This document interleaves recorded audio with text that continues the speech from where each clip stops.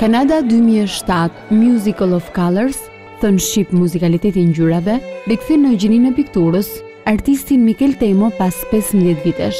25 tablot abstrakte që prezantohen para publikut janë një inspirim nga peizazhi kanadez, ku ngjyra loz një rol të veçantë. Artisti pasqyron jo vetëm thjesht bukuritë e pyjeve, por edhe prekjen e pemëve nga një buburrec që rrezikonte zhdukjen e tyre në 2007-ën. Këtë vit Kanadaja vuajti nga një disaster ekologjike, mund ta quaj, sepse një pjesë e madhe e pyjeve kanadeze u zhduk nga një beetle, nga një buburrec i cili i çonte në degradim total. Dhe vetëm dimri i 2008-s, një dimër i fortë, arriti ta asimilonte si. Duke u nisur nga kjo, unë pata këtë lloj inspirimi, nisa këtë projekt, ku duket nga tablot që kalojnë nga një frymë dramatike në një frymë më lirike.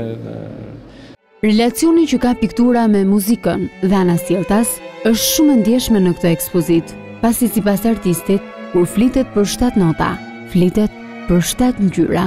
Çdo ngjyrë mund t'i korrespondojë një note. Ndaj peizazhet abstrakte të Vancouverit ka preferuar të ndërthur me lojën e muzikës së dhomës live. Lulëzimin e pemëve në pranverë në Kanada është një ndriçim fantastik nga dielli dhe bimësia. Shikoni, është një pikturë abstrakte, por që si referencë ka peizazhe. Kështu që teknika e realizimit është akrilik mbi bord, që i themi. Pikturat e prezantuara sjellin atmosferën, ngjyrën dhe lojën pikturike të peizazhit mahnitus të Kanadas, ku autori ka jetuar 15 vite.